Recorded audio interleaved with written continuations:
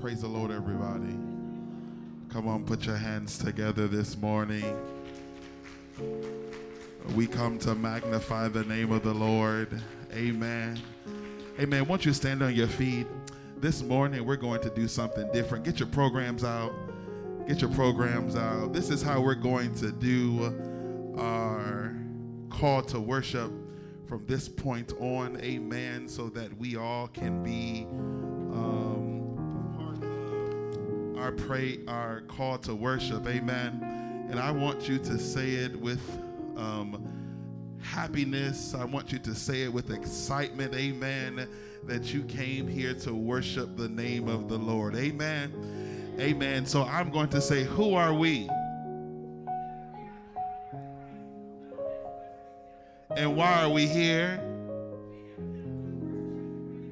Well, come on, let's praise our God. I want you to put your hands together. Amen, amen, and amen. Now, next Sunday when we do it, I want you to do it like you're excited. Don't be looking at me like you're mad. Amen? Because we come to worship the name of the Lord because he woke us up this morning. Did he wake anybody up this morning? Did he put food on your table this morning? It's all right to worship the name of the Lord. Amen. You may be seated in the presence of the Holy Spirit.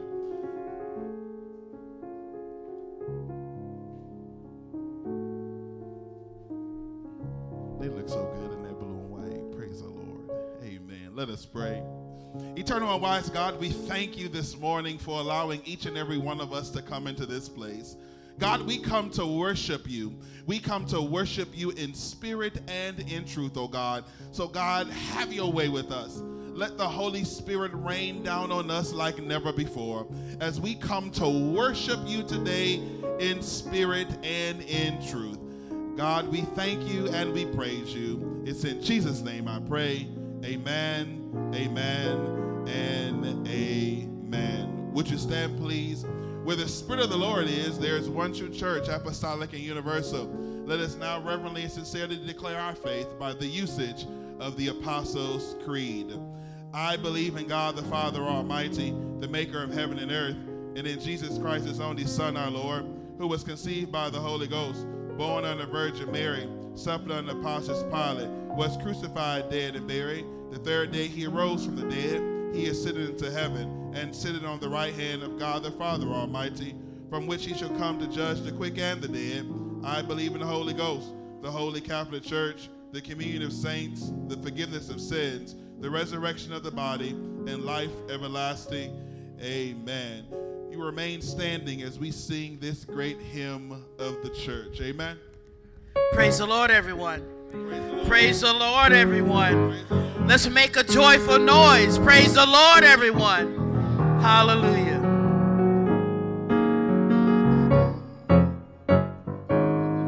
There is a name I love to hear. I love to sing its word. It sounds like music in my ear. The sweetest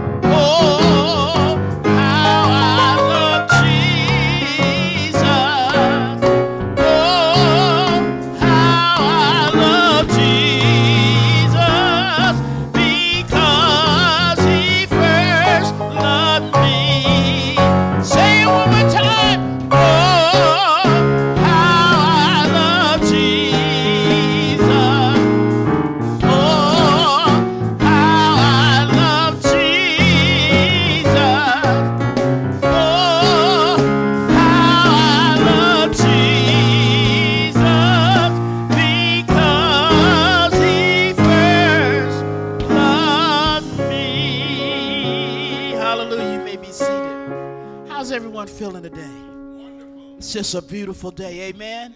Isn't it a beautiful day? All right. Can I get some more smiles? Hallelujah. Hallelujah. Hallelujah.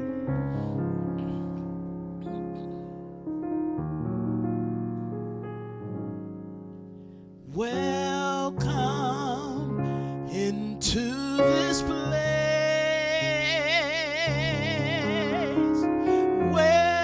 Welcome into this vessel. You desire to abide in the praises of your people. So we lift our hands as we lift our hearts, as we offer up this praise unto your name. Welcome, welcome into this place. Welcome into this broken vessel. You desire to abide in the praises of your people.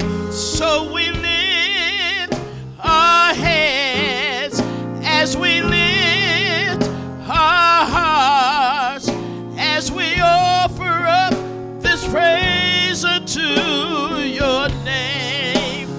Say it with me. Welcome, welcome into this place. Welcome into this broken vessel. You desire to abide in the praises of your people. So we lift our hands as we lift our hearts, as we offer up this praise unto your name.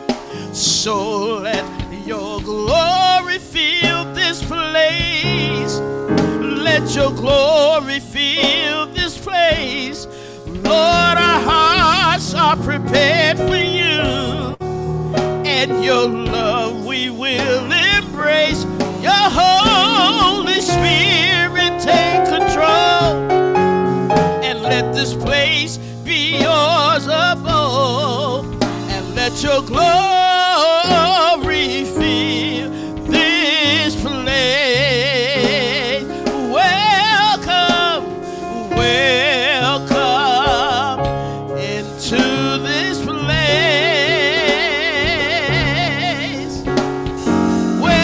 Welcome into this broken vessel.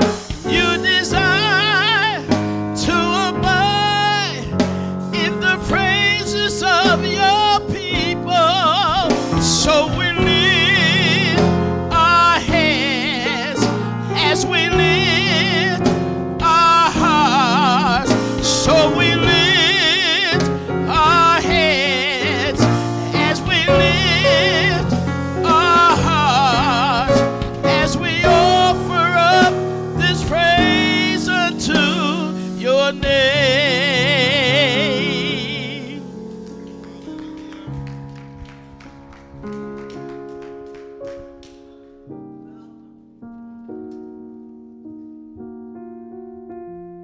Good morning. Good morning. I'll be doing the scripture today. I'll be reading from Matthew chapter 13, verses 24 through 30. And it reads, He put before them another parable. The kingdom of heaven may be compared to someone who sowed good seed in his field. But while everyone was asleep, an enemy came and sowed weeds among the wheat, and then went away. So when the plants came up and bore grain, then the weeds appeared as well. And the slaves of the good householder came and said to him, Master, did you not sow good seed in your field? Where did these weeds come from? He answered, an enemy has done this. The slave said to him, then do you want us to go and gather them? But he replied, no, for in gathering the weeds, you would uproot the wheat along with them. Let both of them grow together until the harvest, and at harvest time, I will tell the reapers, collect the weeds first, and bind them in bundles to be burned. But gather the wheat into my barn. May the Lord add a blessing to the reading of his word. Amen.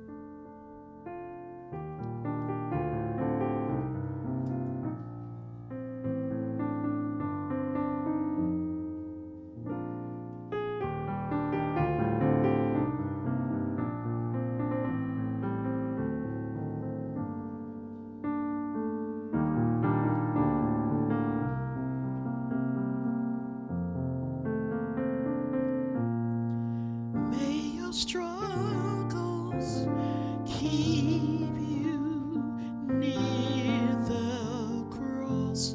May your troubles show that you need God. May your battles in the way they should. May your bad days prove that God is good. Let your whole life prove that God is good. May your struggles keep you near the cross. May your troubles show that you need God. May your battles in the way they should. May your bad days prove that God is good. Let your whole life prove that God is good, for he has done great things. He has done great things. He has done great things. Bless his holy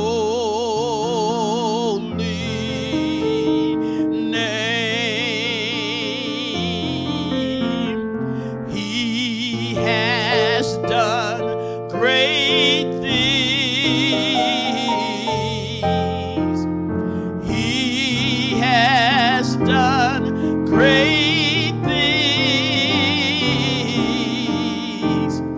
He has done great things. Bless his holy name. May your struggles keep you near the cross. May your troubles show that you need God. May your battles in the way they should. May your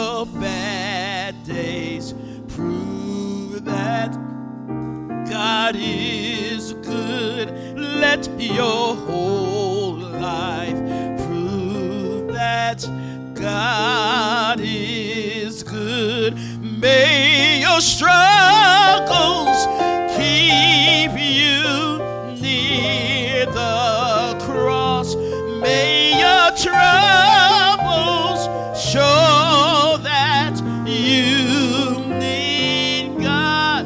May your battles in the way they should let your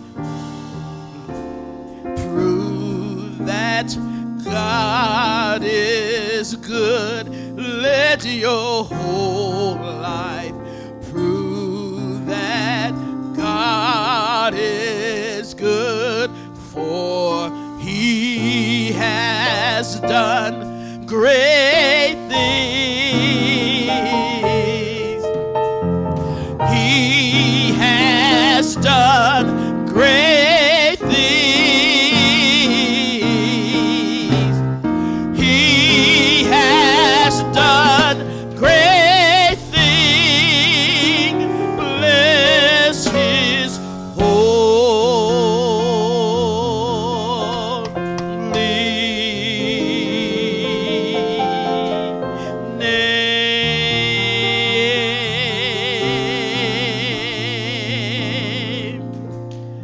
May your struggles keep you near the cross.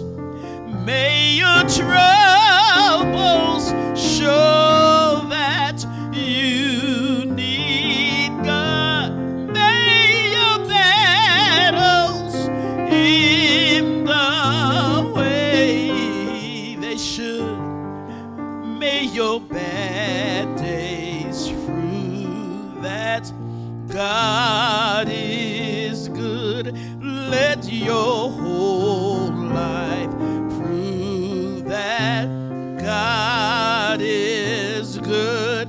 May your bad days prove that God is good.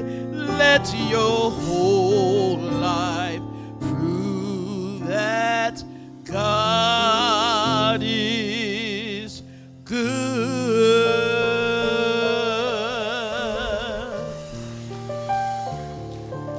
Does anybody know that God is good? How many of you know that God is a good God? No matter how many bad days you have, your good days should outweigh your bad days. Amen. We thank God that we serve a good God. Amen. The altar is now open for you to come and make your petitions to the Lord this morning. It's so good when our prayers have been answered and we can see our prayers being answered. It's so good to see Deaconess Tara in the house this morning. Amen. We've been praying for her, and it's so good to see her. Amen. Her smiling face. Amen. Please make your way to the altar this morning, and as you come to the altar this morning to make your petitions known to the Lord, we're going to ask Sister Jasmine Glass to come and lead us to the throne of grace this morning. Amen.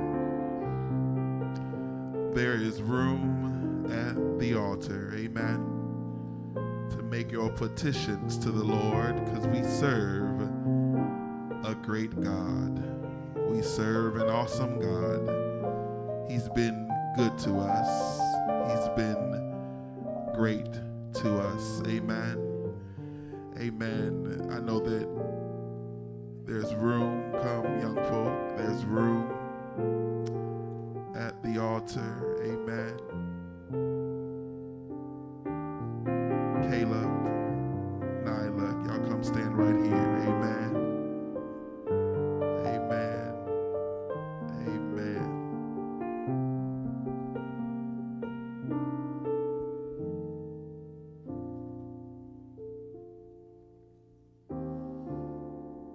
Heavenly Father, thank you for each and every day, Lord.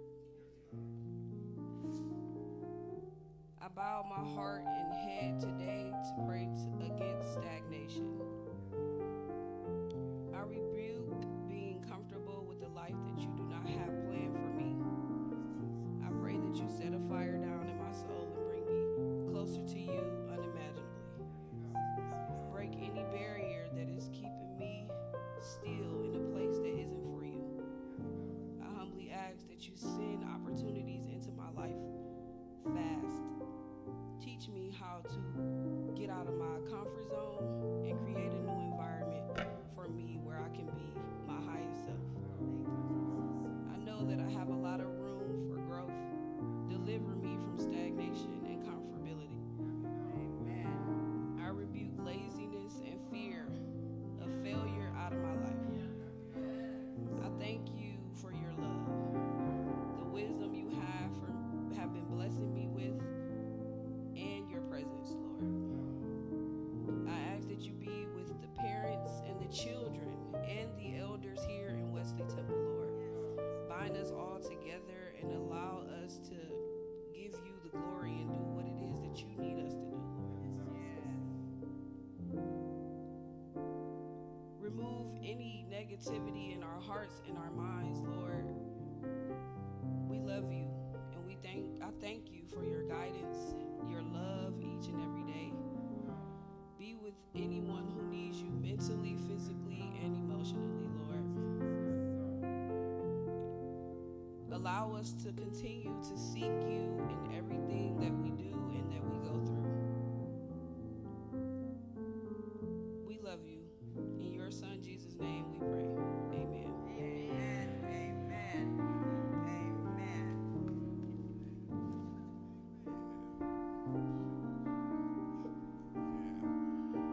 Amen. We thank God for Sister Jasmine. Amen. That is a powerful prayer. That is a powerful prayer. Amen. Amen. She said, deliver us from stagnation and laziness. Amen. You better speak to the Lord this morning. Amen. I am grateful for these young adults. Amen.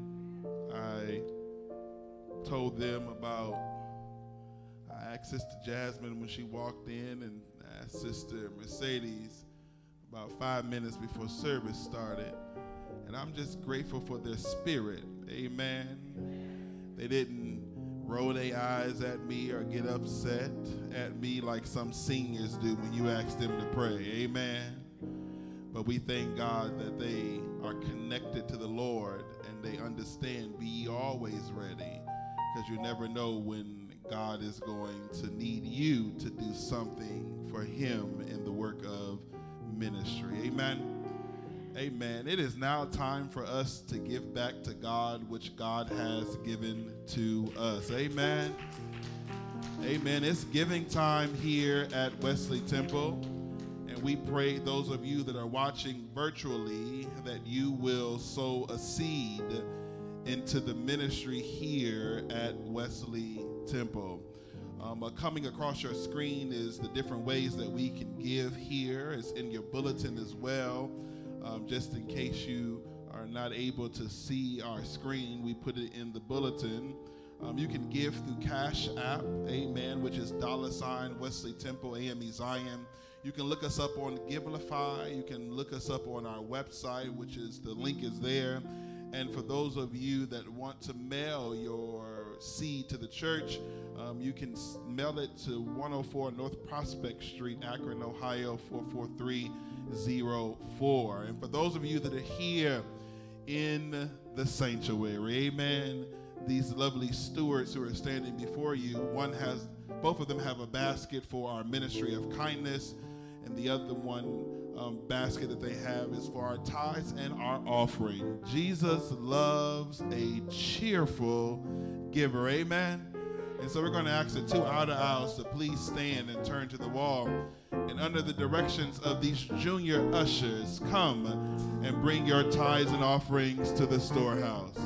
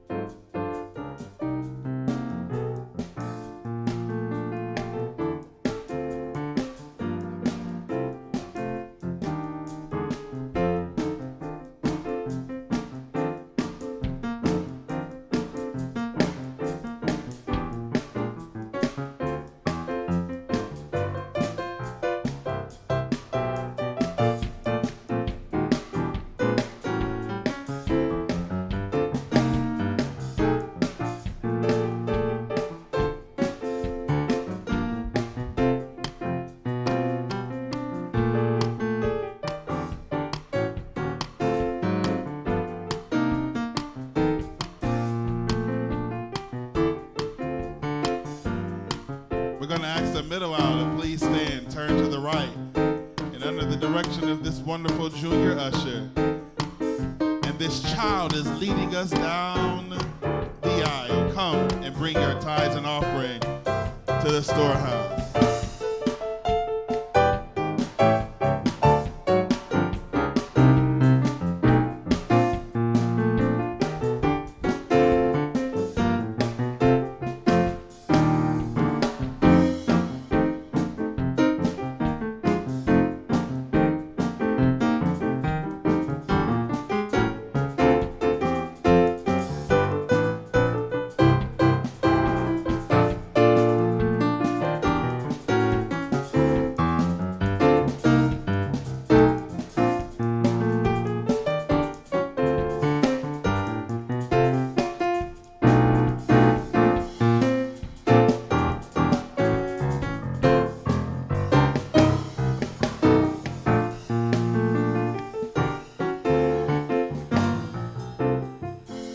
Miss Leah, come here, please. Don't be looking at your mother. Amen. Won't you grab that basket for me? Stand right in the middle and amen. Lift it up. Would you all stand, please? All things come of thee, O Lord.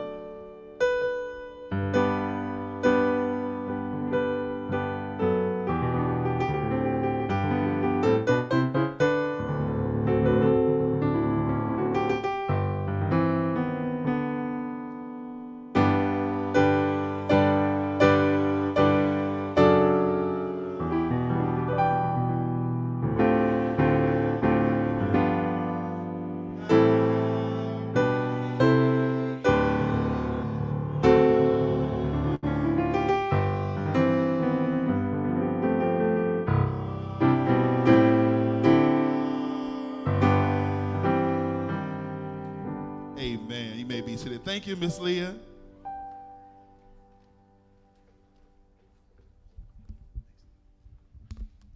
Praise the Lord, everyone. Praise the Lord. You know, sometimes we have to encourage ourselves. Amen. Sometimes we have times where things are just not going the way that we want them to go. And it takes me to Psalms 23, where it says, the Lord is my shepherd. Yeah, yeah. So when we have those times of despair and those times of loneliness, we should always look to the hills where comes our help. And just know that our Lord is our shepherd. And he's going to guide us and comfort us in every situation that we're in. Amen? Yeah. Amen. Some days I wake up, I'm in great moods. Some days my days start out in good moods and it slowly dwindles to something different. I don't know why. You know, I don't know why. But it happens. And this always comes to my mind. The Lord is my shepherd. And he'll guide me and he comforts me.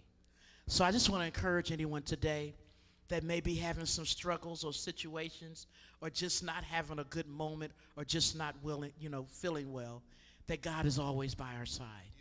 Yeah. Amen? Yeah. All right. Okay, let's see how this goes.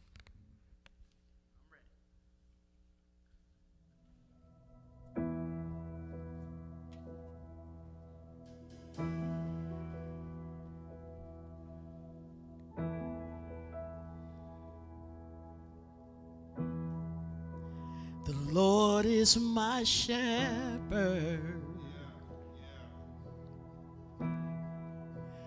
He goes before me,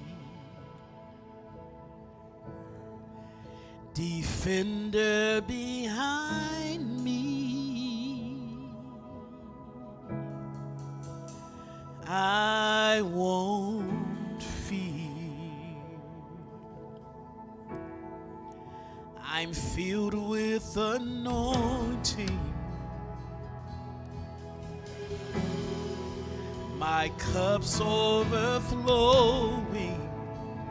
Hallelujah. No weapon can harm me. I won't fear.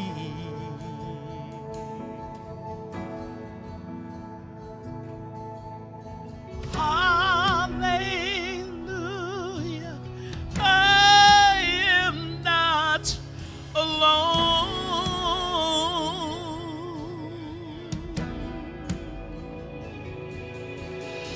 He's my comfort, and he always holds me close.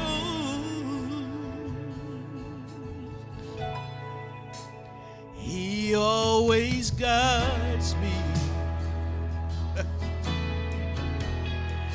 through mountains and valleys. His joy is refreshing, restores my soul. Mercy and goodness, hallelujah, gives me assurance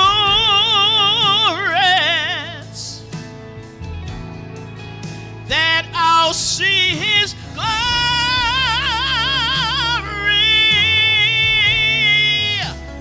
face to face.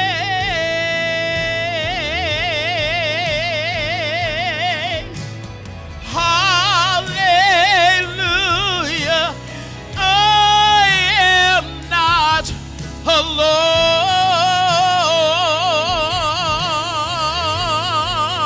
He's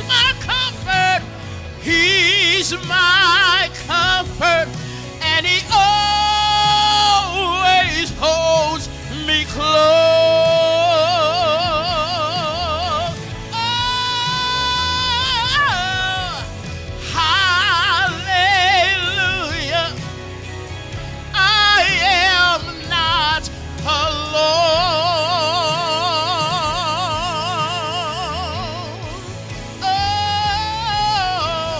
He's my comfort, and he always holds me close.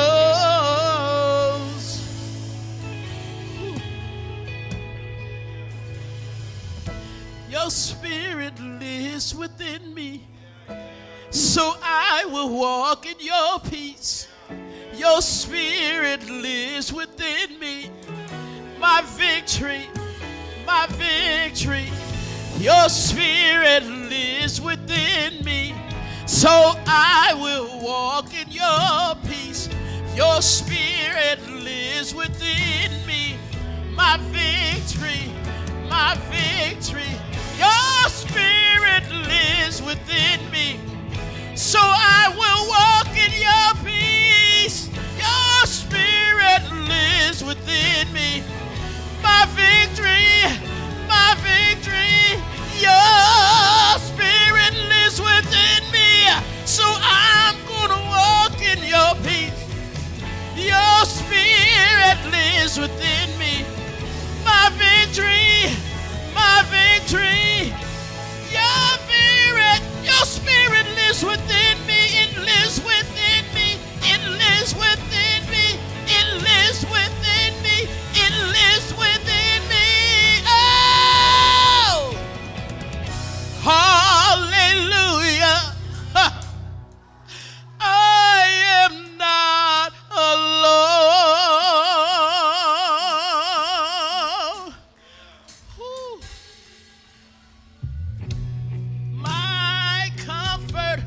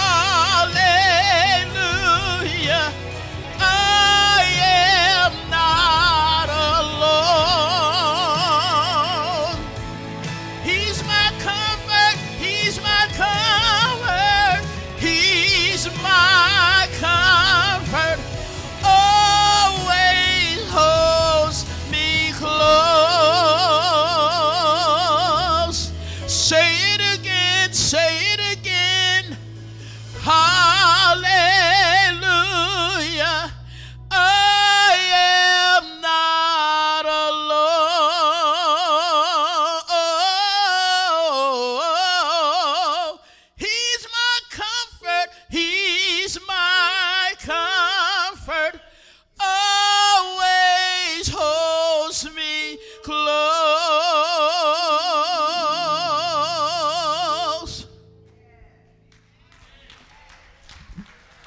Oh, come on. Oh, won't you worship him? How many of you know that he's your comfort? Amen. We thank God for the minister,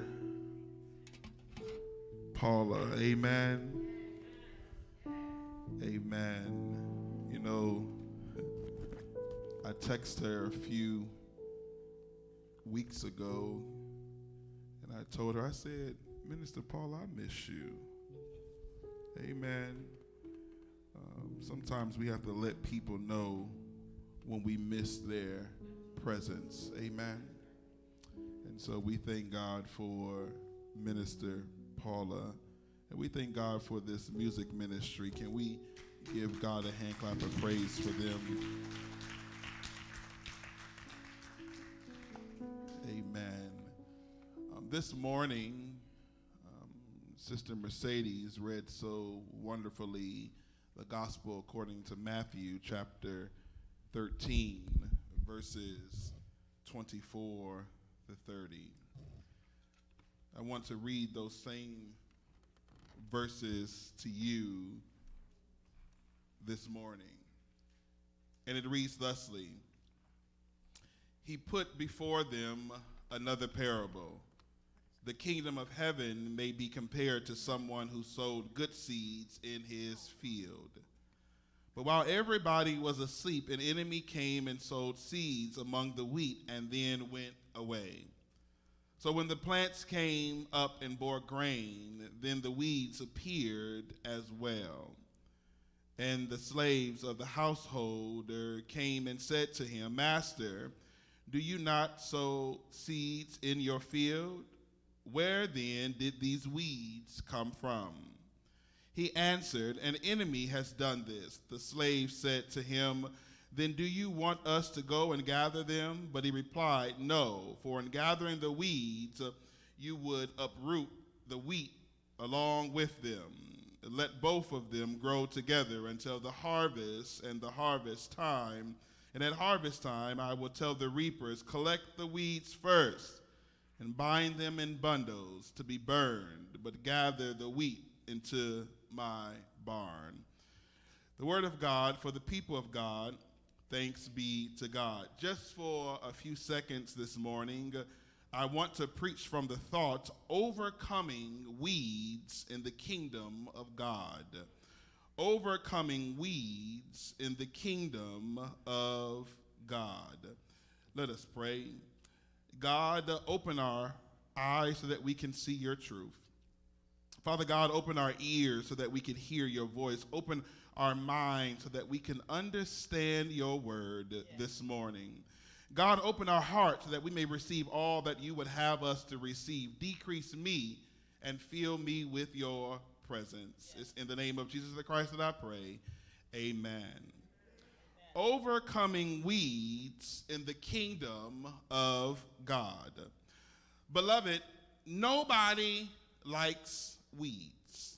Weeds are the bane of our existence. We do nothing and weeds come up. We spray like crazy and weeds come back. Yeah. There's one weed in particular that I dislike more than any other. I don't know what they are called, but I have my own name for them. They're called exploder weeds. We probably had weeds as long as we've been planting things, beloved. Weeds are highly adaptable. Have you ever noticed that weeds grew where other plants won't? Weeds are so sneaky. When I was younger, my grandparents had a garden out back, and sometimes we would plant corn in our garden. Now, we may never see that particular weed in years, but as soon as we plant corn, there comes this plant that looks just like corn. But it isn't. It's weed. And now I could go into the garden and pull it out, but when they are young, they look just like corn seedlings. So I would be in danger of pulling up the corn plants right alongside the weeds, beloved. Jesus takes this very familiar scene in everyday life and applies it spiritually. In another one of his stories called Parables, designed to make us think about spiritual things in a new way. You probably heard the story before, but picture yourselves in the shoes of someone hearing it for the first time without the explanation. As I've mentioned before, after Jesus' plain talk previously, these stories might seem confusing at first, beloved. It's just like Jesus is now addressing different audience differently. To the Pharisees, he speaks judgment. To the people, he speaks in ways the curious can understand, but the callous won't have a clue. Well, remember, this is a story, Wesley Temple. Jesus is painting pictures for us, but we are simply too simple to understand the kingdom in all of its complexity. So Jesus gives us lots of pictures, each one with a different point of view. This point of view is relatively simple on the surface. In the world of Jesus has broadcast his gospel, which is received by many but not by all. Everyone is either a member of God's kingdom, his seeds, or Satan, the weeds. God will wait patiently until every one of his seeds is brought into the kingdom. Then he'll weed out the unbelievers and put them in a place of sorrow and pain. There are several observation lessons for us to observe this morning. We have an enemy who hates us. Not everyone is going to heaven, and hell is a bad place to be avoided at all costs, and God is the only way to escape hell. My question for you this morning is, are you a weed? That's a strange question, isn't it? Are you a weed? But that isn't just the question our gospel lesson is asking each of us. Are we weeds? Our gospel text concerns the difference between weeds and wheat in a field. Jesus tells a parable about a farmer who sowed some wheat seeds in his field. Everything was going good until one day his servants noticed that some weeds looked just like the wheat were growing up in the field also. They ran to the owner and asked him about the kinds of seeds that he used. He said that an enemy had sown the bad seeds in his field and that he had used good seed. Then the servants began being eager to make the field look good again, asked if they should go out into the field and pull up the weeds. But the master says no, because until the weeds and the wheat ripen, no one could really tell them apart. And they might disturb the good wheat along and trying to pull up the weeds. Yes, I'm going somewhere this morning, Wesley Temple. He tells them that they should leave the fields alone. And then when the wheat is ready to harvest, the weeds will bloom also, and one could tell the difference. Then the harvester could come and pull up the weeds and burn them and gather them for the harvest of wheat next. Jesus then explains the parable by saying that the sower or the master is the Son of God, and the field is the world, and the good seeds are the people of the kingdom of God, and the bad seeds or the weeds are the evil people or the devil who sold them into the field. Jesus then says that you cannot tell the difference between these two groups of people. But when the close of age comes, when God comes back, the harvest of the world is ready. Then the angels will separate the evil ones from the righteous ones. The evil ones will burn, and the righteous people will live with him for eternity. There are also some not so obvious lessons that we can pull from Jesus' choice of picturing a garden and weeds. And I want to talk to you just for a few more moments about weeds. The first point I want you to know is that weeds confuse the appearance of who is a believer and who is not. Just as weeds among wheat can be mistaken for real plants, there are individuals in the kingdom of God, there are individuals in the church who may appear to be believers but have not truly embraced the faith. It's important for us to discern genuine faith and not be misled by outward appearance. We've heard Jesus say it before in Matthew 7:21.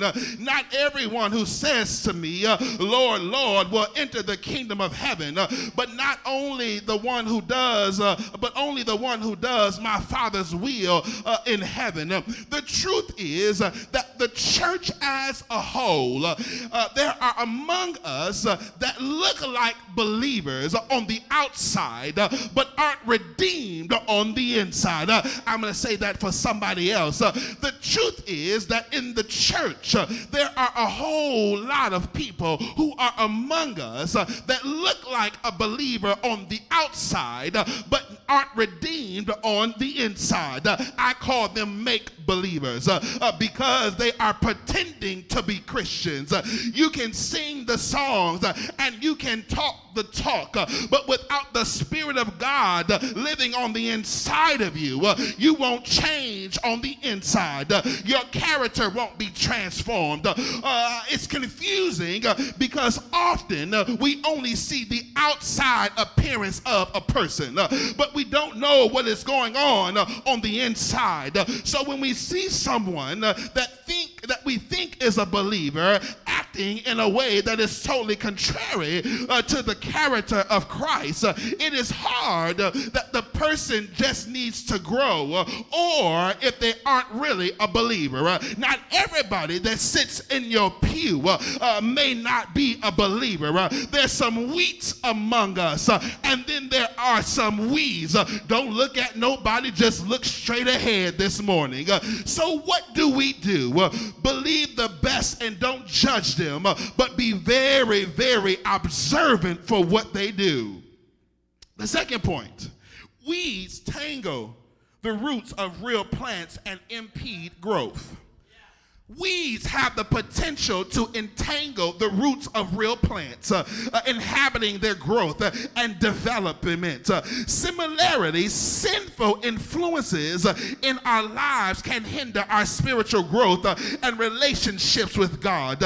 We must be diligent in rooting out sin and cultivating a fertile soil for spiritual growth. People that aren't redeemed are going to try to tangle you up in all kinds of stuff and won't help you grow closer to the Lord.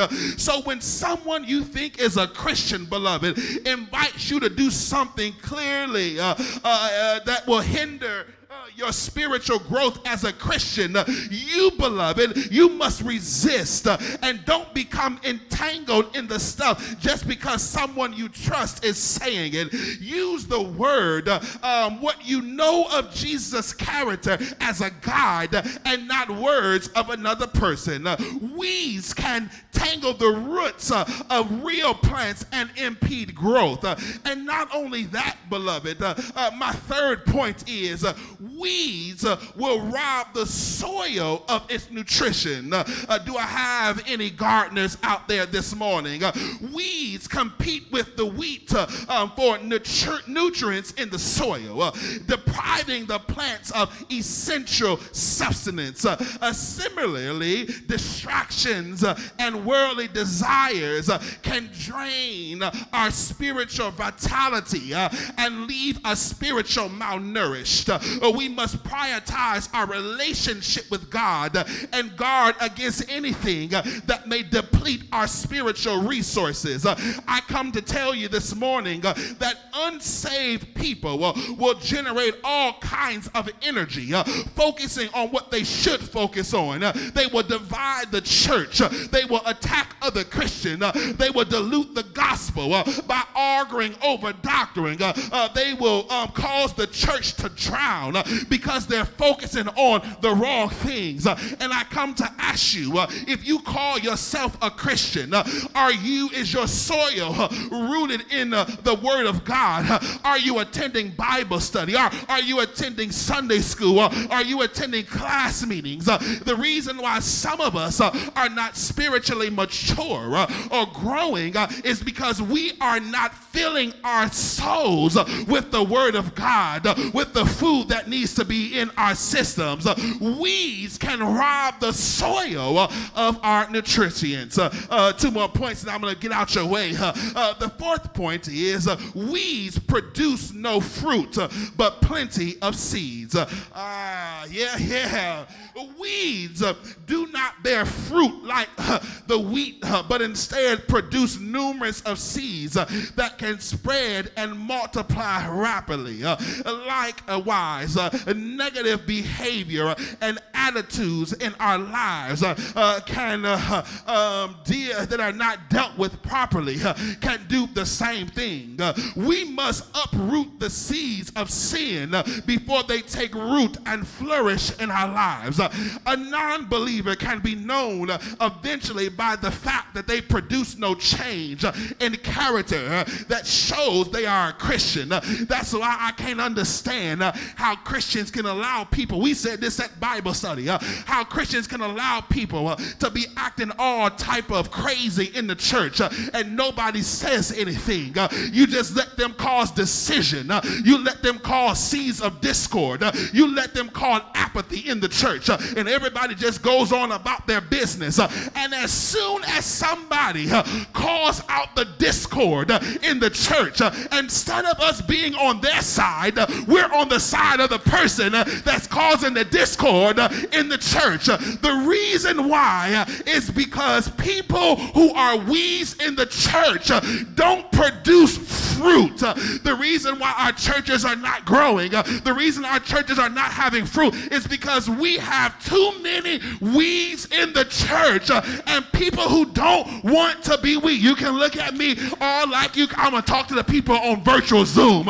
Maybe you will say amen, because we have to understand, if we want our churches to grow, we have to have more wheat in the church. We have to have more wheat in the church. We have to have more wheat in the church. And our fifth and final point is that weeds dry up quickly, but are always present in return. Yes, they are. You see, weeds may wither and dry up due to external factors, but they often have deep roots that can quickly resurface. In the same way, temporary distractions or challenges may cause us to falter in our faith temporarily, but we must remain vigilant and resilient in our commitment to God, even when we think we are weed free. Know that weeds will return. Any gardeners here this morning? You know what I'm talking about. You'll go out there and you will clean up the weeds. Your garden look good, and then come back a few weeks later, and those weeds have returned. Make believers will always be among us, so we must keep our guard. So there are a couple of values we need to adopt in light of this. patience and careful observation. You see, patience, God doesn't rush to judgment, but waits until the fruit shows. We need to wait as well as a general principle. Maybe you're wanting to do great things for God, or maybe you just called out to him in pain and begged for his intervention in your life, and it's not coming. I come to tell you this morning to have patience. God may be growing some fruit on the inside of you, so that you know what the fruit is, the fruit of the Spirit. Not only should you have patience, but you should be careful observation. I'm not saying that we should examine each other and judge one we think not producing enough fruit and call them weeds. But Jesus said, you will know them by their fruit. If someone you know is growing in the Lord, it will eventually show. And conversely, if they show no growth over a long period of time, then maybe it's time to lovingly encourage them to examine their walk with the Lord to determine why the growth isn't happening on the inside. How many of you know that you can be in the church for 30 years and not have any fruit that will grow? There are people who used to have fruit that have grown, and that's why you have to, as I said it earlier, that's why there is Bible study and class meeting and Sunday school in the Methodist church, because we all need the soil. We all need to be watered. We all need to be poured into so that fruit can grow on the inside of us. The reason why folk in the church are always battling is because you have the wheat and you have the weeds. And the weeds always want to overcome what the wheat is doing. But those of you who are wheat, on the deep down inside, you have to remain steadfast, unmovable, and know that as you continue to be poured into, that fruit will grow on the inside of you, and that God will get the glory. God will get the glory. Now the question can be asked, which are you? Are you weeds? Or are you wheat? This parable is not told so that you might go around and judge others and decide who is a wheat and who is weeds. Jesus says loud and clear that his responsibility is the function of the Father and his angels. But the parable is one to take a close look at his or her life, with the understanding that no one can judge one's own heart and then repent and bear good fruit. So today, we don't want you to look at your neighbor and say, well, pastor is really talking to you. Today's sermon is addressed to each of us individually. It's time to look at one's own sin, at one's own conduct in life, then make a decision about repentance for your own life and turning around and bearing fruit for Jesus. As we look at ourselves this morning, as we compare ourselves to the example of weeds or wheat, we can ask this question of ourselves: do we want to look like the wheat when it's convenient for us and then be like weeds the rest of the time? Or putting it another way, does our faith in Jesus and the responsibility of living a committed kind of life get turned on and off when it's easy for us? Many people live Christian, label Christians as hypocrites. They say one thing and expect another from others and not themselves. My question to you, are you like that? Am I like that? Are we like that? Do we have one standard for ourselves and another standard for someone else? Or are we consistent?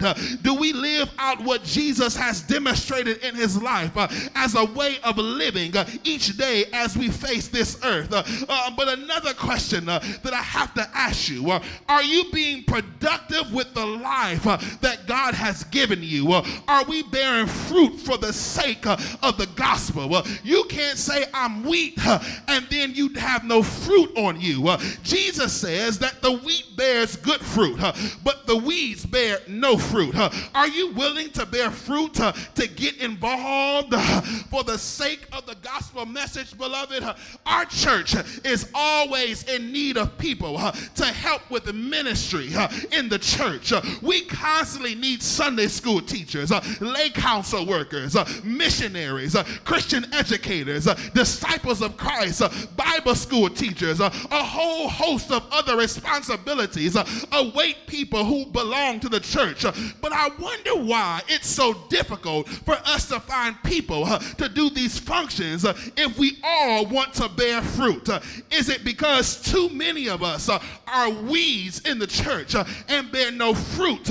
We have a difficult time finding wheat in the field. I'm not coming to talk about nobody, but I come to tell somebody and I come to encourage somebody. You can't get excited about being wheat, and when there's a need for you to do something in God's kingdom, you can't be found to do anything. You can't be found. God wants people in the church who are wheat, who are doing the things of Christ, who are doing what God has called us to do. We need people who are prayer warriors. You can't do what you used to do, but there should be some people who are wheat in the church that don't mind praying on a Saturday morning, don't mind getting to church early to pray, because we understand that not everybody that comes to the church of the God is coming to church for the right reason. There are people that come and look and observe, want to cause confusion. And so if we had a few weak people in the church that didn't mind praying, didn't mind praising God, didn't mind setting the atmosphere, so when those people who are weeds try to raise themselves up, the power of the wheat that have been praying in the life of the church won't allow those weeds to entangle us and to get us off kilter. I just came to encourage those of you. I'm gonna leave the wheat alone. I'm gonna leave the weeds alone. Can I encourage those of you in the church who are wheat? I'm talking about those of you who show up, those of you who do the work of ministry. I know it's about just 20 of us in the entire congregation, and you feel tired. You feel like you want to give up. I come to tell you, you better hold to God's unchanging hand, because as you continue to do the work of ministry, God's going to continue to bless you. God's going to continue. Don't be like everybody else. Even when they say, why are you always over there doing that and doing this? You keep doing what God has called you to do. Even when they are mad, you show up. You serve, because it's not about them, but you serve a living and risen God. That one's for y'all. That was for me. I had to sometimes, you've got to encourage yourselves. You got to encourage yourselves, because if you get so fixated on the weeds, you get fixated on the weeds, you are forgetting what God is trying to do in you that is a wheat. We can overcome weeds in the kingdom of God. We can overcome. You just have to remain focused. Remain focused on what God wants you to do. The other day, I hope Jasmine don't get mad at me. The other day, I called her into my office, and I said, Jasmine, what do you want to do in life? What do you want to do in life, Jasmine? Jasmine says, I just want to serve my church. I want to serve God, and I want to get closer to God more. I said, well, praise the Lord. I, as a pastor, need to know that so that I am able to help you grow and help you bear the fruit that God has in you, because there is something that God is trying to do in your life. And I'm done. But this is the point of being wheat and weeds in the life of the church. Those of us went to the checkup meeting. Bishop asked the question. He said, why are there not people in the church that are going into the ministry? He said, why are people coming through the doors and they're not going into ministry? He said, because our class leaders are not doing what they're supposed to do to help grow an individual so that they can hear the voice of God and know the difference between wheat and weeds. I put that part on it. So then as soon as I was texting, I'm done. As soon as the bishop said that, I immediately text Sister Mercedes. Even though Sister Mercedes hasn't came out and said anything, and she's running down Prospect Avenue, and she's running down MLK because she's trying to outrun God. But God has been in her spirit for a very long time. And every time she turns on Facebook, every time someone stands up and preaches, there's a word for her, because God is doing something in her life for the next level of ministry. But the reason why she cannot really discern the real voice of God is because we as the body of Christ have not produced a place where people who are weak to be able to truly listen to the voice of God. If the preacher is the only one that's doing it, we have done a disservice to what God is doing in the kingdom. Because the preacher should not be the only one. There should be missionaries speaking a word to her. There should be Christian educators speaking a word to her so that she can really, truly hear if the Lord is calling her into ministry. So I said to her, Mercedes, what we're going to do, I put her class leader to the side. I said, what we're going to do is I'm going to make a recommendation at the next Scarlet Conference to make you an exhorter in the life of the church, so that the exhorter in you can hear the voice of God, so God can speak to you whether you should enter ministry. And so I come to tell you on this Sunday of talking about weed and wheats, that you need to be an example. Those of you that are wheats need to be an example and need to pray for this woman of God, need to pray for that woman of God, so that God can truly speak a word into their lives. You may think you have arrived. You may think that you have done what you needed to do in your life, but God is doing something in theirs, and they're excited about doing ministry, because, you know, we can get stagnant. And that's what's wrong with the church, because we've been stagnated. But God is saying he's rising up. He's getting rid of the wheat. He's getting rid of the weeds. He's deleting the weeds, and he's rising up those that have wheat in their lives so that they can do the ministry that God has called them to do. Wesley Temple, we're not dead. We're in our comeback season, and God is going to continue to send people here that don't mind doing what God has called them to do, because ministry is hard work. Ministry is hard work. Stand on your feet all over the place. Stand on your feet all over the place. We thank God for what God is doing in this ministry.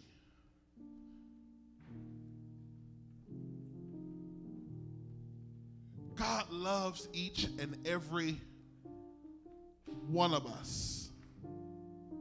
But the problem is that there are a lot of people who have never accepted Jesus Christ as their Lord and Savior.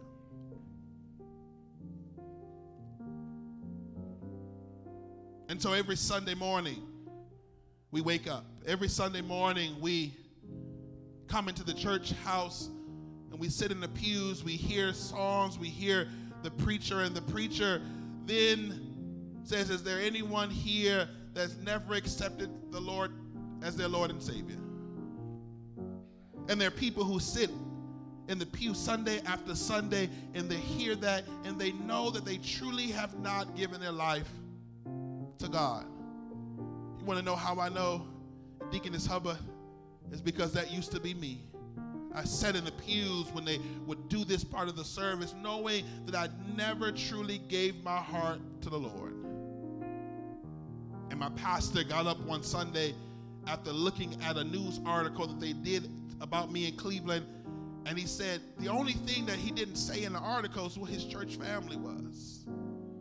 And so what did I do that Sunday? I felt that the Lord was tugging on my heart to give him my heart, but give the preacher my hand. And I walked down the aisle because on that day, I wanted to make sure that when I closed my eyes on this side of the Jordan, that I woke up on that side of the Jordan. So this is your opportunity. If you've never accepted Jesus Christ as your Lord and Savior, this is your opportunity to accept Jesus. It's not about joining the church, but it's about joining the kingdom of God. And if you're here this morning and you want to make sure that you will be a part of the kingdom when he comes back, all you have to do is just accept him. You can come down to the aisle. Those of you that are worshiping with us virtually, you can inbox us and let us know, and we will pray the prayer of salvation with you. Then there may be somebody that says, I've accepted Jesus Christ as my Lord and Savior, but I'm looking for a church home. If you're here this morning and you're looking for a church home, we ask that you come. We're looking for some wonderful believers in the life of the church. We're looking for people who will do ministry and do things here in the work of ministry. Come on, Wesley Temple. Come on, Wesley Temple. Because we're doing something great here. If you're here worshiping with us virtually, you can join our church and be a part of our church virtually as well. We're looking for people who are serious about doing what God has called them to do. Is there another one? Don't let this day go by. Is there another one? Amen. You may be seated in the presence of the Lord. Can you hear me with my small book?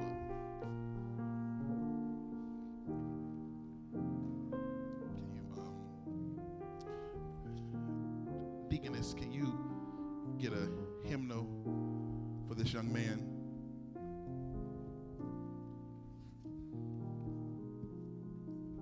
They got to open it. Give the hymnal to the deaconess. They got to open it to the.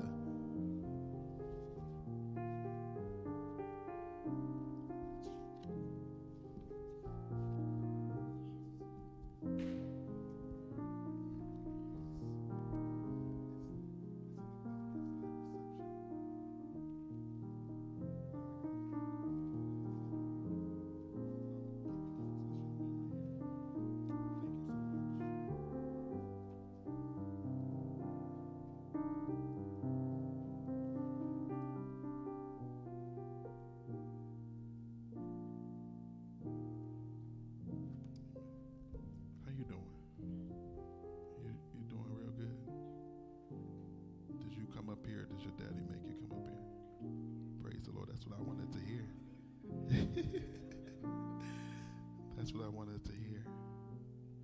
You know the Lord loves you. You truly know the Lord loves you. How much does your Father love you? He loves you a lot, right?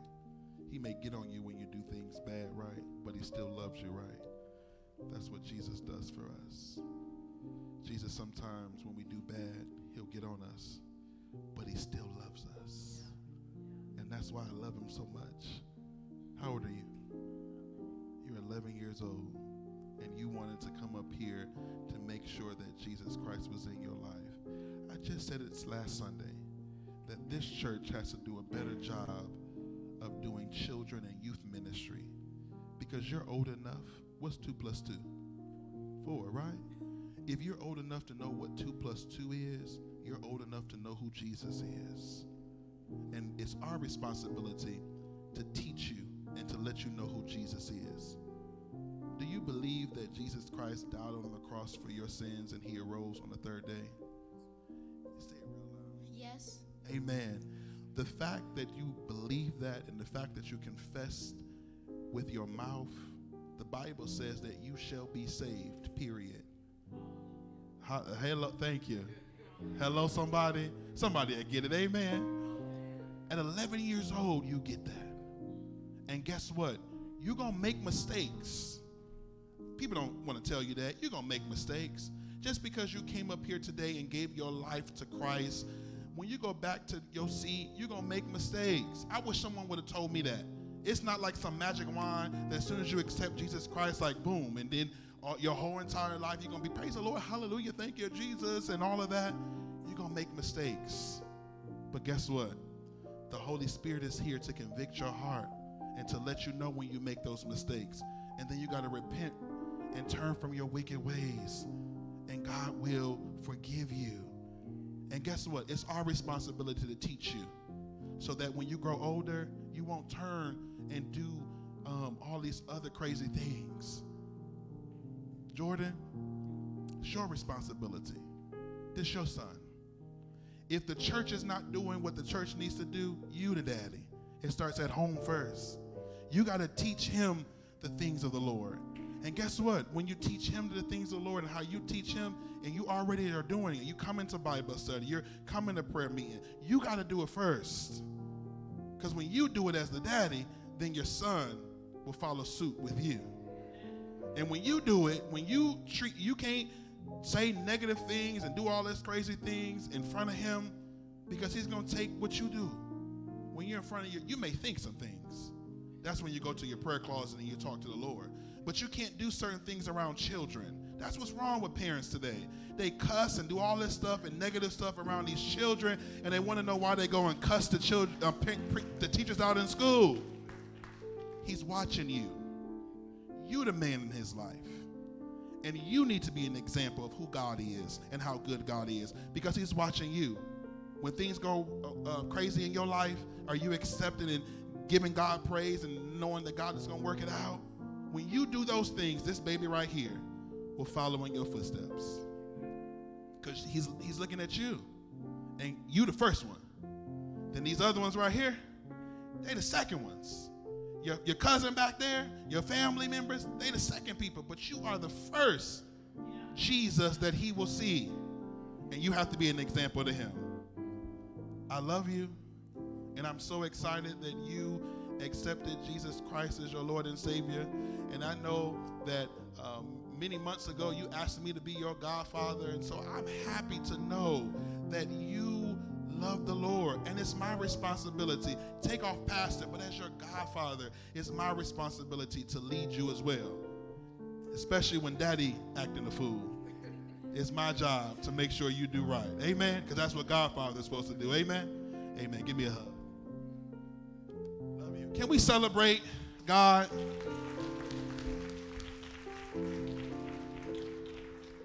Young man, you came up here today because you're looking for a church home, and we are excited that you have decided to be a part of this body of believers.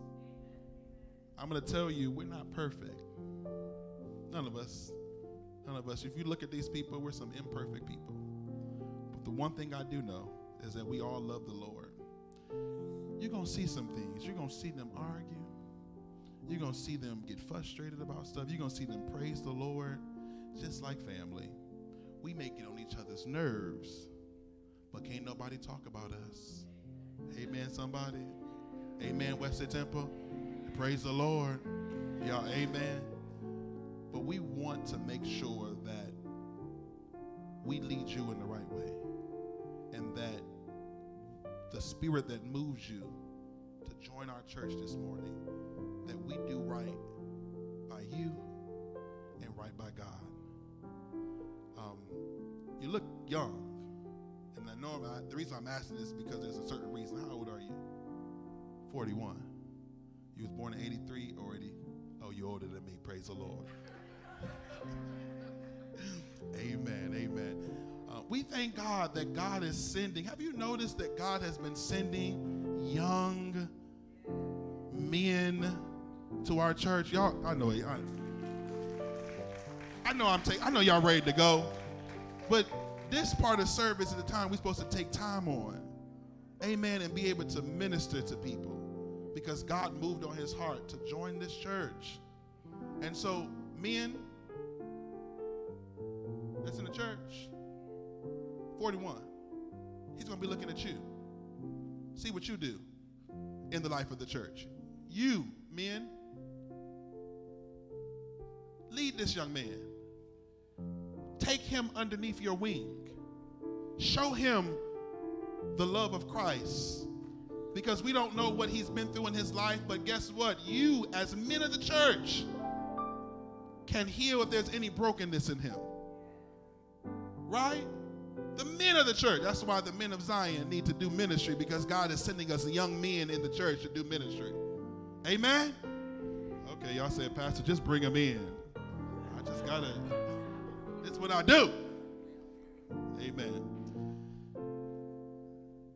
My brother, dear brothers and sisters called Wesley Temple, in order that none may be admitted hasty into the church, it is our custom to receive our person seeking fellowship with us on a profession of faith into a preparatory membership on trial, during which time such members may have the opportunity to become acquainted with the rules and doctrines of our church.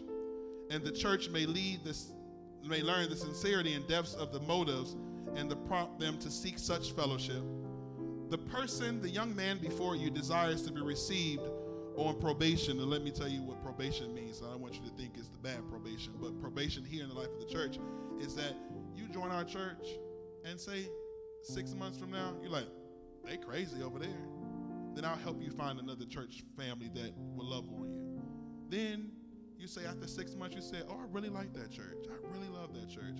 I really want to be in full connection. I want to be, because we're bigger than Wesley Temple. We're a connectional church, and you'll learn more about that. Then you say, I really love that church. I really want to stay there. Then we'll bring you on as a full member and full connection. You still have most of the benefits, and I'll explain all of that to you. But I know some people get nervous when we say probation. Amen. Praise the Lord. Amen. And it's necessary for me to remind you, Wesley Temple, that your lives should be holy examples to him, that he may not receive anything from you that damaged him, but that through your help may have reason to give thanks to God that he was led into this fellowship. My brother, you have by the grace of God made your decision to follow Christ and to serve him, which decision we trust is not based upon any worthiness in ourselves, but solely on the merits of our Lord and Savior Jesus Christ and his death and intercession for us. In order that the church may know your purpose, we ask you to answer the following question. Have you an earnest desire to be saved from your sins? If you do, say, I have. Will you guard yourself against all things contrary to the teaching of God's word and endeavor to lead a holy life following the commandments of God? Are you determined to reverently commit yourself to the things led to God's grace in the ministry of the word and in the private and public worship of God? Amen, my brother. Let me be the first one to welcome you as a member of the Wesley Temple AMEZion Church.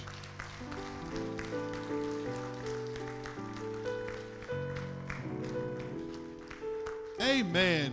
Can we celebrate that God sent Michael Mitchell to be with us and to be a member of our church? Amen. Amen. We thank God that God sent him another millennial to be a part of this ministry. Amen. That young lady right there, I want you to see her after service. She's going to have you fill out a form so we can get some information from you, and then I'm going to talk to you briefly after service. All right? All right. We're going to have these wonderful deaconess take you back to your seat. Brother Hamilton, you can help him back to a seat as well. Amen. If you all will allow me 2 seconds, stay up here. 2 seconds. Wake them young people up. Wake them young people up. I know it's time for us to go. Christopher and Caleb, can y'all come down here, please? Can you take off your coat? Smile. I know I woke you up. You're sleeping in church. My God. And then she said, "Show was." You get smart. Where my belt at? Scoot on down. Scoot on down. Scoot on down. Scoot on down. Is your daughter here? Young folks, all y'all, come on. Sorry, y'all, I'm looking for them. They at the door ushering. Come on. I know they want to leave in their post. Amen. Amen. Amen. Amen. Amen. Come on. Come on. Stand at the altar. Stand at the altar. And I thank y'all for letting me do this. I got a text message during service asking me to pray for our children. I'm not going to tell you what happened, but when someone asks me to pray for these children, we got to take the time out to pray for them, especially with what happened. These young people are going through a lot. They show up and they want to do church and they want to be a part of the church family. They want to do ministry. And then we as older people, adults, we get mad with one another and stop them from coming to church because we're upset. And we think that it's going to hurt the church. But it really hurts you. Because we have to be careful. The Bible says that when you make any of these babies go away from him, you're going to have to pay. They don't say it like that, but I'm paraphrasing. When we make these babies turn away from God, we will pay. Some of us are paying because we turned our children away from the church. We have to lead these babies in the way of God. And I know people get mad and get upset because I'm always talking about the children and I'm always talking about the young adults. I'm always talking about the youth, and some people feel, oh, he's forgetting about us seniors or middle. No, I'm not forgetting about y'all. Amen. Because when we lift them up, you will be blessed. Amen, somebody? I know y'all want to hear this. Because sometimes we want a church that's going to be here for them. So we have to make sure that what we do now will make them happy and not, when I say happy, but make them excited to come to church and do ministry in the life of the church. But guess what? Before they even get here, they're fighting. They're fighting Satan. They're fighting family members. They're fighting things out in the streets. They're fighting in the school to get them here. That's why some of them on a Sunday morning, they come with attitudes and rolling their eyes. Don't look at me like y'all ain't never came to church rolling your eyes mad because mama told you to get up and you ain't want to get up. Mama told you to put some clothes on and you ain't want to put your clothes on. Some of the young folks mad, don't want to brush their teeth. I know I'm right about it. Y'all mad because mama told you couldn't go outside and stay outside late. You couldn't do what you wanted to do. Smile, Jesus loves you. Your mother loves you. Your grandparents love you. They want the best for you. And guess what? You may get mad at them. Guess what? I got mad at my grandmother and parents all the time. And some of the people here that the parents is with it. Don't if you got your parent with you, just look forward. Just look forward. They got mad at their parents too. But guess what? They know now in their adult age that what mom and daddy was doing was for the best interest of them. Amen? Amen. Parents, you got a child up here? Come up here, please. You got a grandchild up here? Come up here, please. Amen. Come on, if you're able to. Amen. If you're able to, praise the Lord. Just like if you're able to. Amen. If you're able to. Oh, I'm sorry, mother. I'm sorry, mother. Children, kneel. Kneel at the altar. Kneel at the altar.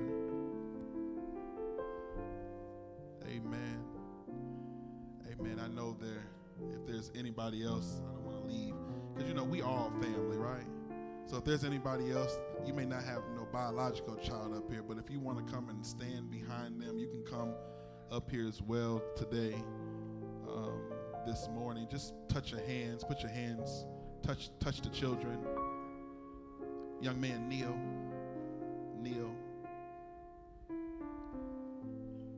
I want each one of you to know that God loves you. That God loves each and every one of you. And I'm taking the time out of our worship service to do this because the enemy is busy and the enemy wants to distract you and the enemy wants to take you out. But I come against the enemy right now in the name of Jesus, that you have authority, that you have what God, wants you to have. And you may not understand what we're doing, but we're praying for each and every one of you. I don't care what the enemy says. I don't care what the enemy is doing in your life. You are fearfully and wonderfully made. God loves you, and God will do the right thing in your life. And guess what? Times may get hard. You may want to cry, but I come to tell you that God loves you, and not only does God love you, we love you as well. Can we all pray? Can we all pray this morning? Father God, we come this morning first just asking that you create in us a clean heart and renew a right spirit within us, oh God. God, we come to say thank you this morning.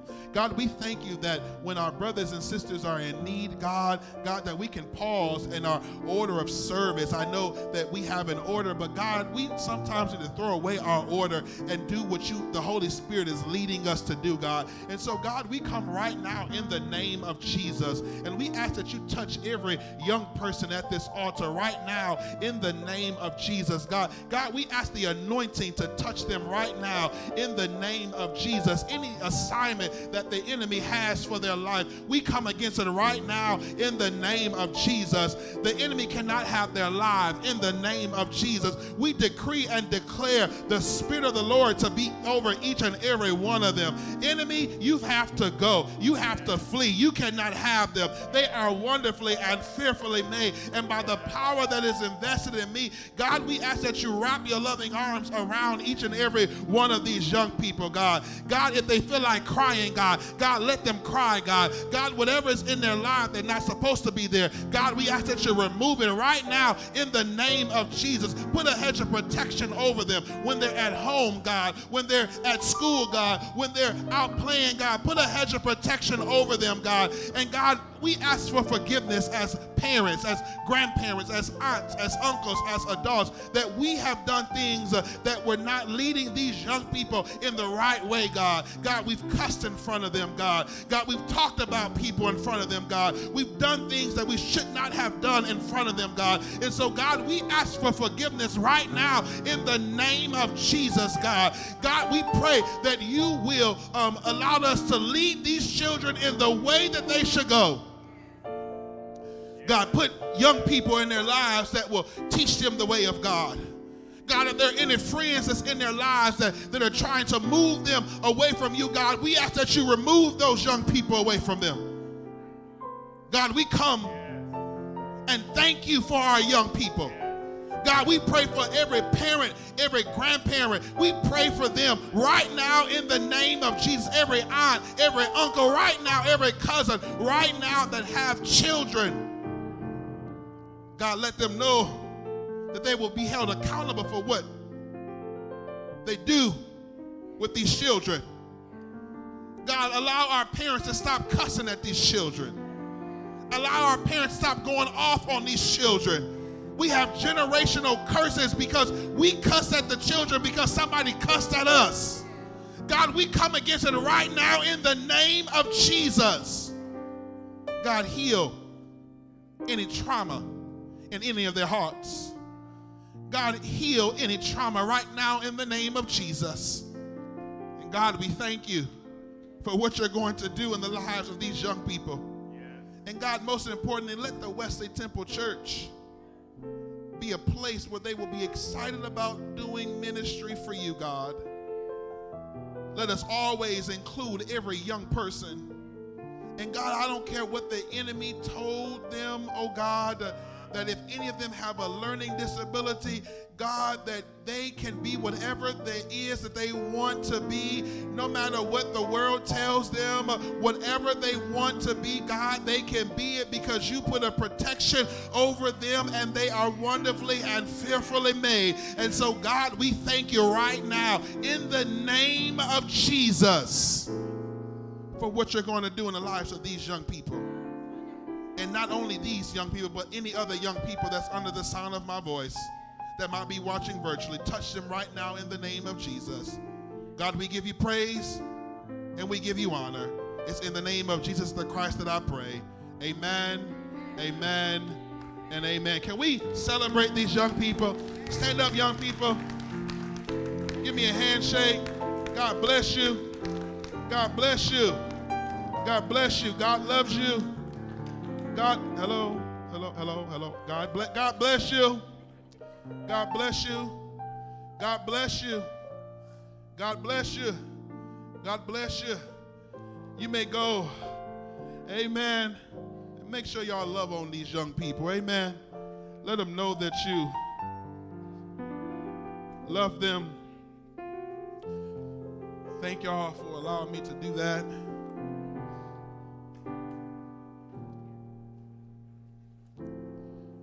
Because we love young people here at Wesley Temple.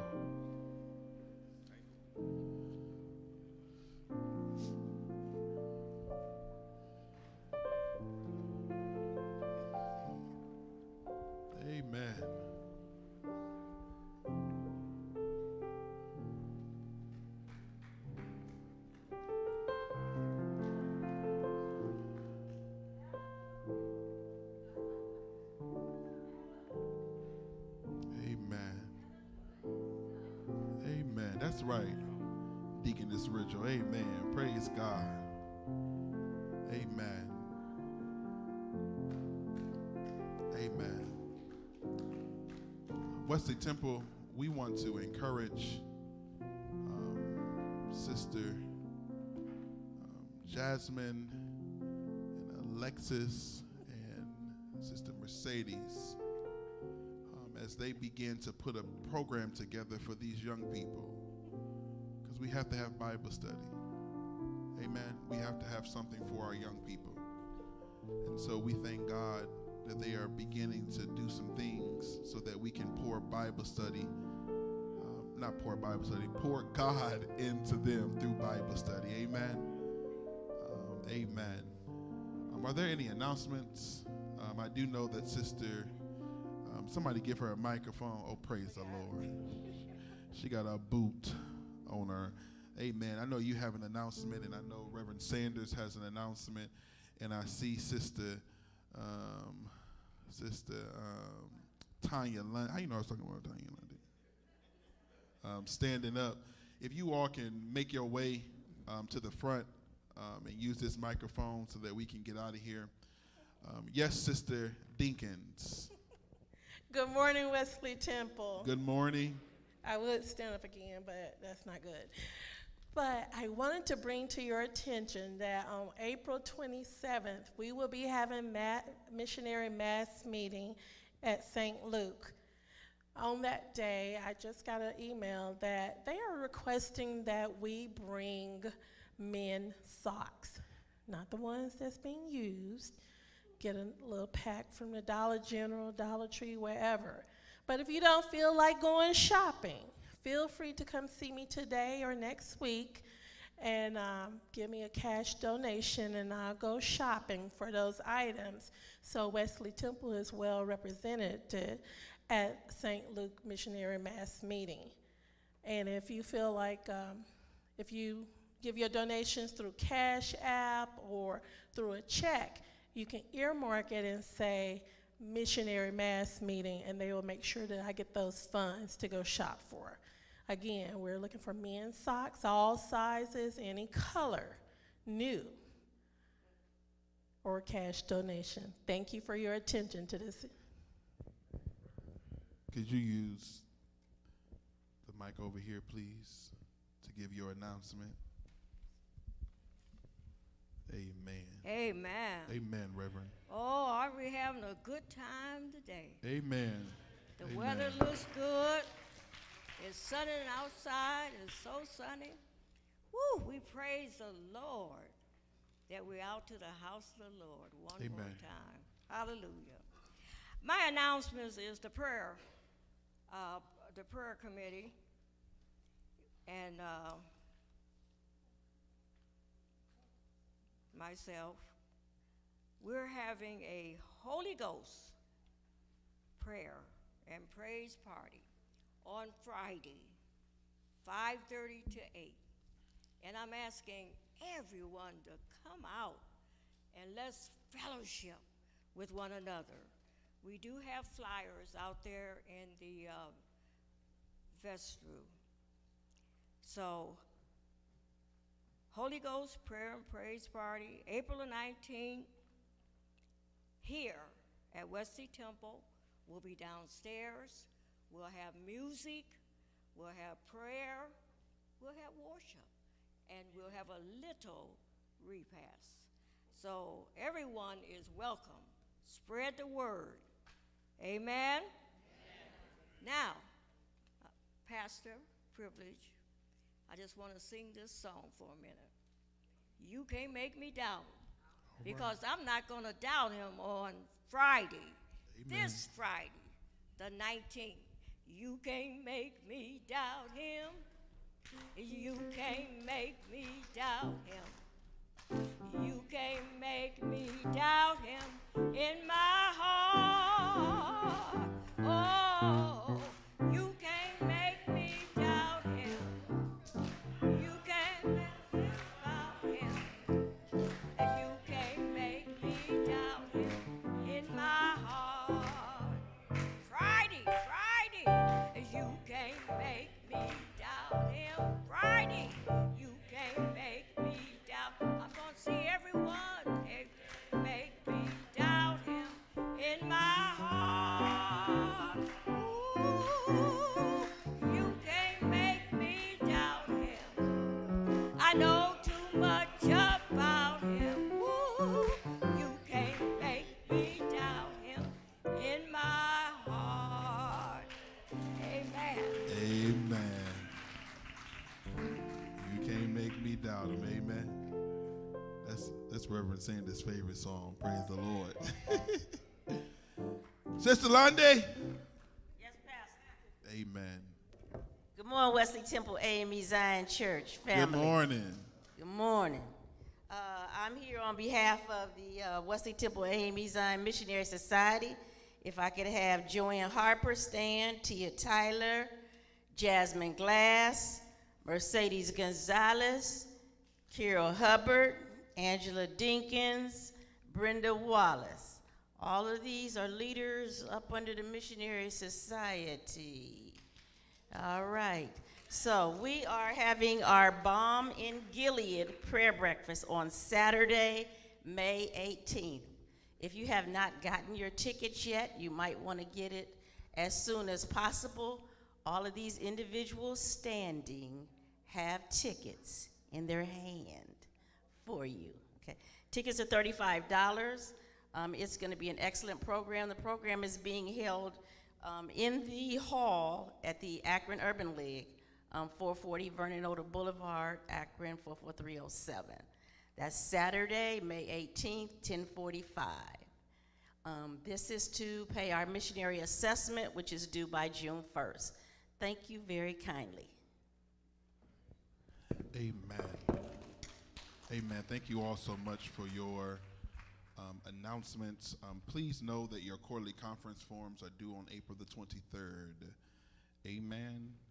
April the 23rd, your quarterly conference forms are due, so please make sure you get those in so that we can do what we need to do for the fourth quarterly conference. Amen. My last announcement is in word of, it's a point of personal privilege because someone asked me to make the announcement just to let everybody know, because not everybody is on Facebook. As you all know, first I want to thank you, Wesley Temple, for just allowing me to, the last 2 years, to go to school and to get another degree. I need you to have those same patience starting in May, because as you all know, I will be starting my doctoral program in May. But on May the 11th, your pastor will be graduating from Cleveland State University with a Master's of Education. Thank you all so much. And although I know there are some people that are coming to the graduation at the Woolstein Center, you're more than welcome to come, but I know some people cannot come. But on that evening from 5 to 10, I am having a graduation celebration here in Akron, and all of you are invited. Amen. And I'm letting you know now, don't come thinking it's a church party. Praise the Lord. Amen. We're coming to have fun of what the Lord has done in the 2 years that it took me to get this degree. So I wanted to formally invite each and every one of you. We may send an email out, or the steward or the stewardesses may send an official email out, but I wanted to let you all know so that if you are available on May the 11th between 5 and 10 to pencil it in and come and celebrate with me what God is doing. Amen? Amen. Let us pray. Eternal and wise God, we thank you for this worship experience. God, we thank you for not only growing the kingdom of God, but growing our church family this morning. God, you always show up when we feel like we're not doing enough, when we feel like we're doing the wrong things. God, you show up to remind us that we, the body of believers called Wesley Temple, are on the right track. God, let us always be wheat, and let us get rid of the weeds so that we can continue to bear fruit. And God, we ask that you just be with each and every one of us as we leave this place, but never from your presence. Now unto him who is able to keep you from stumbling and to present you faultless before the presence of his glory with exceeding joy. To God our Savior, who alone is wise, be glory and majesty, dominion and power, both now and forevermore. And the saints of God, let the church say, amen.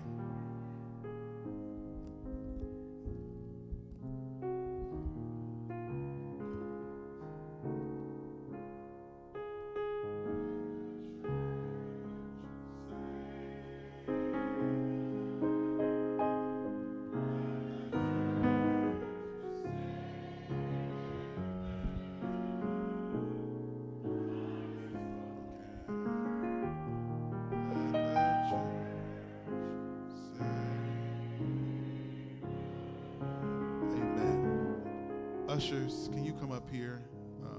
We're going to take a picture. God bless everyone. Tell your neighbors that you love them. Have a wonderful day. Enjoy this wonderful weather. Amen.